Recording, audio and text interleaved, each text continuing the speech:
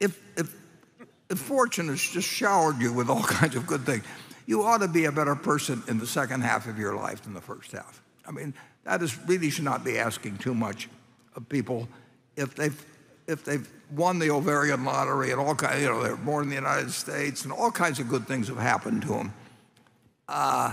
And you've had a chance to see how stupid you were in all kinds of things you did.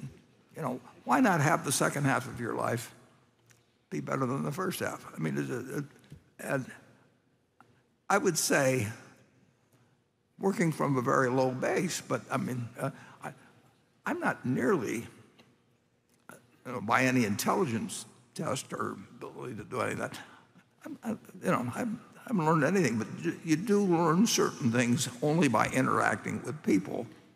And you don't know when you're 2 years old, no matter how much you're picking up all kinds of knowledge from the world. The learning machine that's going on in a 2-year-old's head is just unbelievable. But it's not the same as having 30 or 40 years of experience with actually how the human animal behaves, which is you're learning all the time about it. But that should make you a better person in the second half of your life than the first half. And I would say that if you say you're a better person in the second half, if you've got reason to say it in the first half, forget about the first half. Enjoy the second half. And I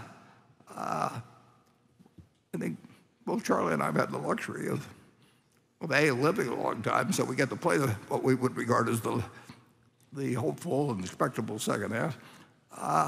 And we have had enough sense to figure out, we figured out what makes us happy, and we've gotten somewhat more sensitive to what can make other people unhappy and all that sort of thing. And I'd rather be judged by the second half of my life than the first half. And so would Charlie. Yeah, of course. Okay. I don't even look at what I did when I was young because it would embarrass me. Yeah. Okay. Any of you who wish to quiz Charlie on specifics can do so later.